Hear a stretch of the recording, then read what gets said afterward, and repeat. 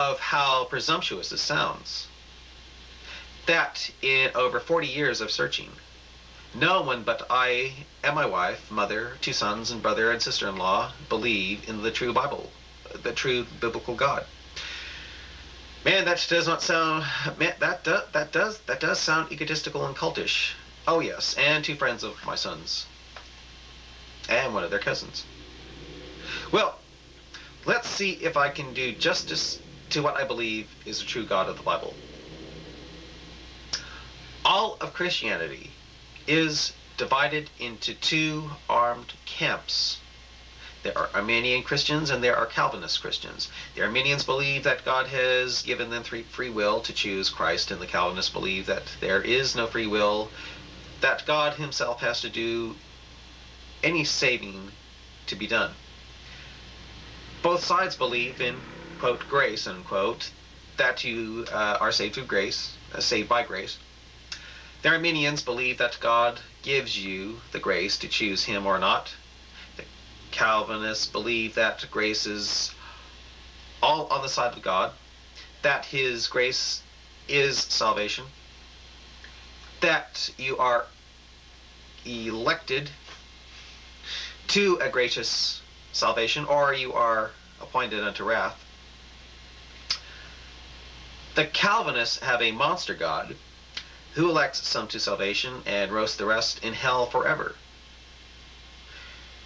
The Arminians have a wimpy God who provides a way of escape from hell, but you have to save yourself by choosing him over choosing hell. Grace provides a choice. God would do nothing to influence your choice. That would not be fair. You have to consciously choose to come unto God, or it will not get done in this mortal existence. The answer, of course, is that if in this mortal existence you do refuse to seek God and refuse to come unto him, his burden is light, his yoke easy, etc., then your destination is hell or the prison world. And the Spirit, quote, and the Spirit and the bride say, come, and let him whoever heareth say, come, and let him that is athirst say, come, and whosoever will, let him take the water of life freely. Revelation 22, verse 17. The good news, the gospel, is, to my way of thinking, that if you do seek after Christ to become a son of God, or a friend, or brother of Christ himself, sharing in his inheritance, quote, as if children, then heirs, heirs of God, and joint heirs with Christ, Romans 8:17.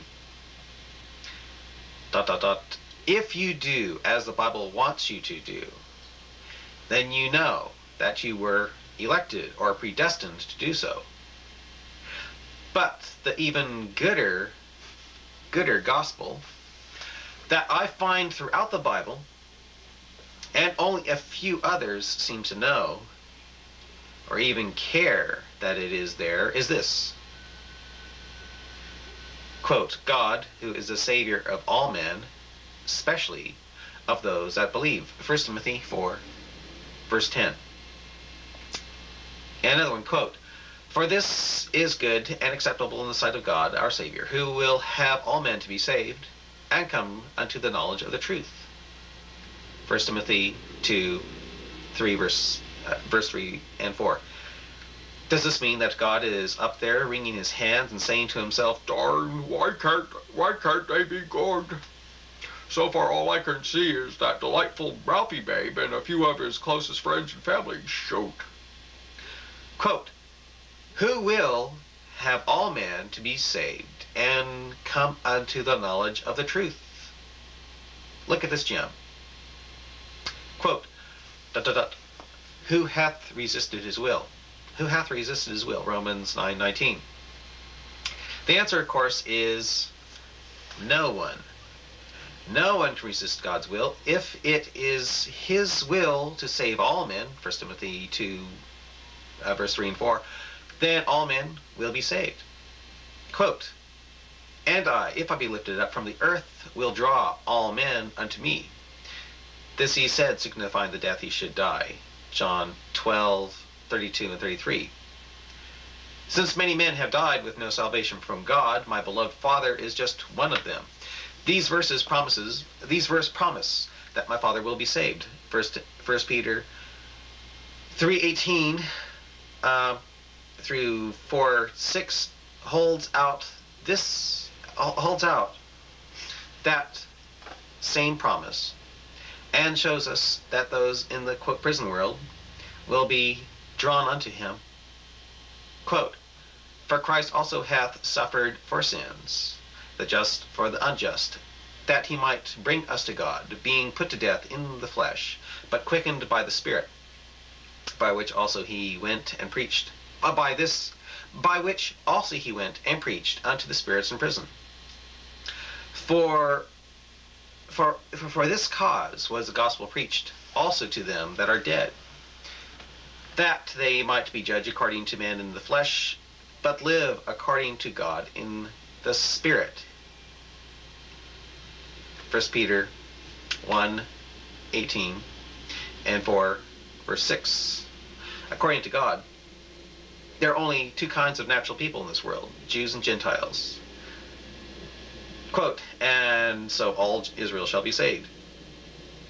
As is written, there shall come out of Zion the deliverer, and shall turn away ungodliness from Jacob. For this is my covenant unto them, when I shall take away their sins. As concerning the gospel, they are enemies for your sakes. But as touching the election, they are beloved for the Father's sakes. ...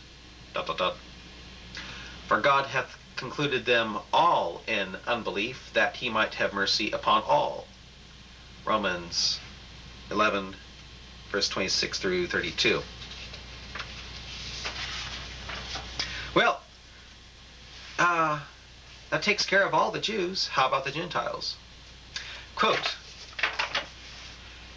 and again he saith, rejoice ye Gentiles with his people.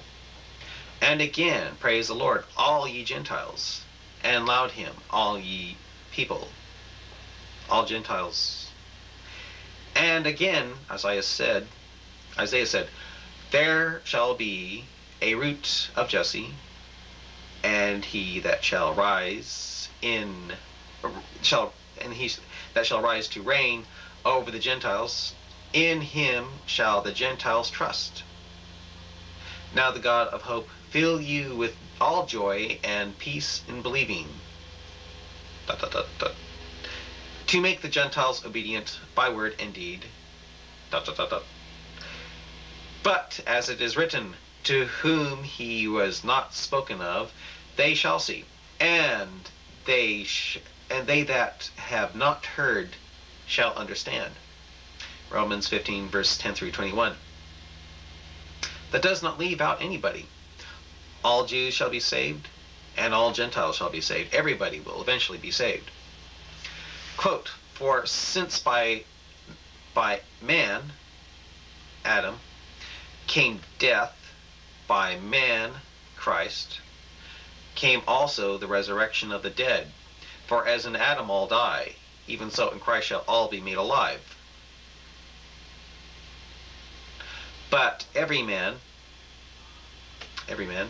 in his own order.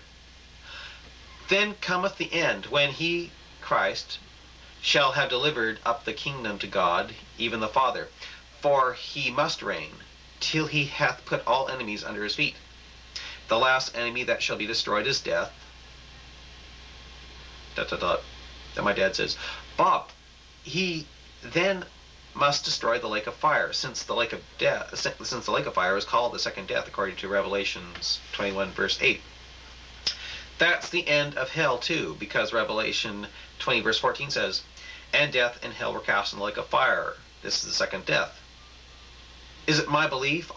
It is my belief also that even Satan will eventually be saved. The Bible does not leave out any being created by the great Creator. Quote, and every creature which is in heaven and on earth and under the earth, and such as are in the sea, And all that are in them heard I saying, blessing and honor and glory and power be unto him that sitteth upon the throne and unto the Lamb forever and ever. Revelation 5 verse 13. What about those kings of the earth that will have fought against Christ at Armageddon during his second coming? Even they are ultimately found bringing, quote, the glory and honor of the nations, Gentiles, into the New Jerusalem, which has a street on either side of which was the tree of life, yielding monthly fruit, the leaves which were for the healing of the nations. And there shall be no more curse, Revelation 21 and 24, verse 22 and 13. Gentiles, this means heathen. This whole school in the sky was for us to know good and evil, and to really appreciate heaven, and to become God's, Christ's friends and brothers.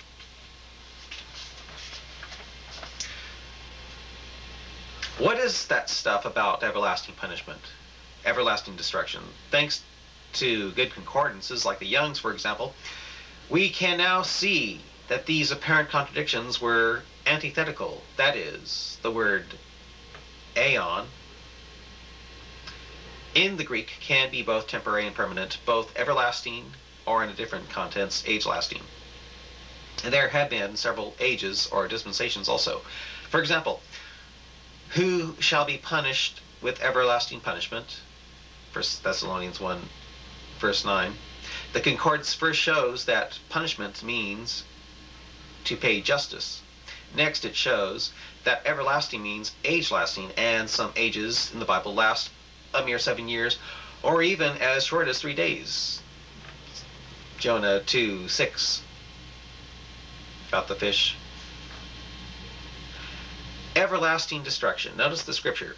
O Israel, thou hast destroyed thyself, but in me is thine help. Hosea 13, verse 9. So, Bob, the everlasting destruction lasts only unto the age when God will be their help. What about Christ's commandments? To sell what you have, give that to the poor, and go and follow him? He also commanded us to raise the dead. He promised that no snakes could kill us, no poison could kill us. He also promised that anything we prayed for, he would provide. Paul explains that these were for a definite period in history to establish the credibility of the apostles. They were to set up the Jewish kingdom ruled over by Christ. But now, in the age of grace, Paul has different orders from the risen, resurrected Christ today. It is a different dispensation. Quote, If ye have heard the dispensation of the grace of God, which is given me to you word, Ephesians 3, verse 2. Most of Christianity acts as if they have never heard of this dispensation. Paul is totally different from the other apostles. They are and were apostles of the Jewish kingdom, which has been postponed to the millennium. Paul is the apostle of the Gentiles. We are to follow only him, our one apostle, for, quote, there is one body and one spirit, even as ye are called, in one hope of your calling, one Lord, one faith, one baptism, and it ain't water, Bob, one God and Father of all, Ephesians 4, verse 4 through 6. Paul is not the 12th apostle replacing Judas. Matthias was. Paul is for our complete new dispensation. Water baptism was a system of works.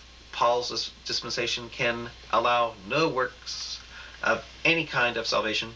You cannot mix works and grace in this dispensation. Quote, and if by grace, then it is no more works. Otherwise grace is no more grace.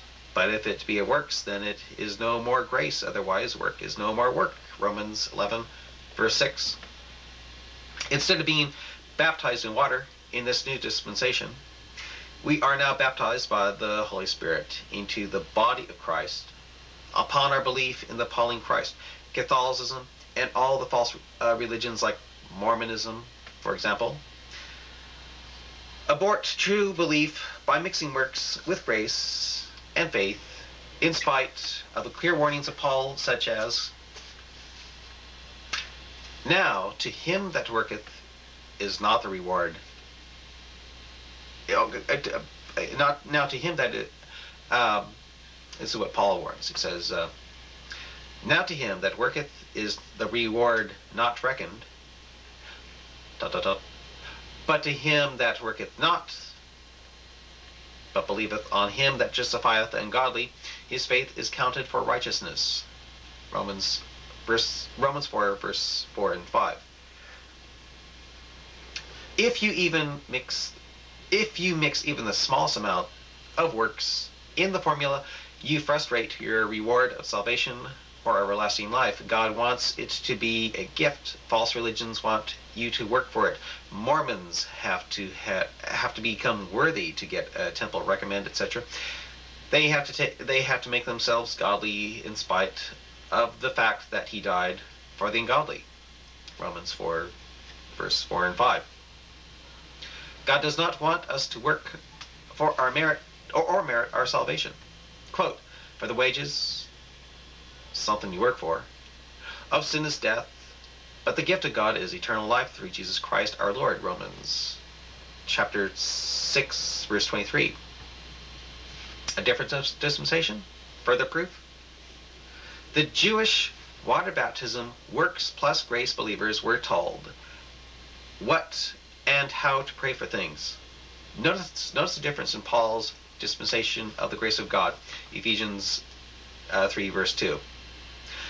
Quote, "Likewise the Spirit also helpeth our infirmities, for we know not what we should pray for as we ought, but the Spirit itself maketh intercession for us with groanings which cannot be uttered." Romans chapter 8, verse 26. And instead of selling all and giving to the poor, Paul says we are worse than infidels if we provide not for our own. Also, Paul could also raise the dead at the change of dispensations, but later he could not even cure Timothy of his stomach problems and told him to, quote, "take a little wine for thy stomach's sake," unquote. The dispensation of grace had come, and we are now in it. Too bad those snake-handling Christians don't believe in a change of dispensations. Many have lost their lives, and they were quite sincere and had a lot of faith. Wrong dispensation. Bob, our Gentile marching orders are not Matthew, Mark, Luke, and John, and definitely not James. James, quote, quote, "James, a servant of God, of the Lord Jesus Christ, to the 12 tribes which are scattered abroad, greetings." James 1:1. We are not Jews. We are not Jews. We are Gentiles. Paul's message, quote, "And all things are of God, who hath reconciled us to himself by Jesus Christ, and hath given to us the ministry of reconciliation. To wit, that God was in Christ reconciling the world unto himself, not imputing their trespasses unto them, and hath committed unto us the word of reconciliation. Now then, we are ambassadors of Christ, as though God did beseech you by us. We pray you in Christ's stead, be ye reconciled to God. For he hath made him to be sin for us, who knew no sin, that we might be made the righteousness of God in him." 2 Corinthians 5, 18 through 21. Bob, not very many Christians believe this next verse. It sounds too good to be true. Romans 4 goes to great lengths to show that as Christians, God no longer imputes sin to our account, even though we sin. However, through Paul, he beseeches us to walk worthy as sons of God. We are still to repent of our sins to him to restore our fellowship, but we have the righteousness of God himself imputed to us forever. Our sins were, quote, imputed to him forever, but he, Christ, left them at the cross. Quote, Blessed is the man to whom God will not impute sin. Romans 4, verse 8. Not only our past and present sins, but also our future sins will never, ever be imputed to us again by the simple act of our believing this about Paul's resurrected and risen Christ. Since we can sin, and even though we are beseeched to walk worthy of God, what does Paul say? Quote, "What shall we say then? Shall we continue sin that grace may abound? God forbid." Romans 6, verse 1 and 2. I personally have repented many times of those sins that are no longer imputed to me. Thanks to these words through Paul by the risen Christ, I feel kind of like a baby that has pooped in his pants, but I notice that it happens less frequently. And I'm no longer running from God, but facing him squarely about such. I believe this is a device of his to get us to walk with him, to draw more closely to him. And I love it. It's a more manly thing to do than trying to run from him as Adam and Eve did at first. Paul's God, Paul's Christ, Paul's Holy Spirit are the true God, the true Christ, the true Holy Spirit. And we are told by Scripture that all three of this Trinity dwell in us if we are saved. Knowing this makes it very embarrassing if you intend to acknowledge, to knowingly sin. I have still persisted in conscious sin, like a kid that knows something is wrong to do but does it anyway. Amazingly, I always feel closer to God than if I had overcome the temptation. Yet, the next time the temptation is less, and I truly feel closer to the one who created us all and knows us all better than we know ourselves. Our God, our Father, is a true gentleman. Yet, quote, he is closer than a brother, unquote. The Calvinists are right to the extent that God has elected and predestinated every human being, but they are wrong about his roasting the unelect in hell forever. The Arminians are right about our being able to come unto him freely, yet they are reluctant to admit that, quote, no man come unto me except it were given unto him of my Father. John 6:5. From the human point of view, I can concede perfect free will, yet I am grateful that I'm grateful that from God's side, whether you choose him or not, or choose him now or later, whether you love him now or later, is just part and parcel of the entire big picture. For truly, quote, he worketh all things after the counsel of his own will. Ephesians 1, verse 11. Did faith in him come from me? No, Jesus Christ is the author and finisher of our faith. Hebrews 12:2. Did my belief in him and his word come from my exertion? No.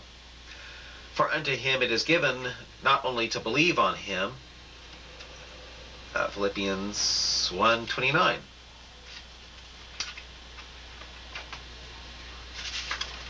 I guess the most wonderful thing that I have learned from God,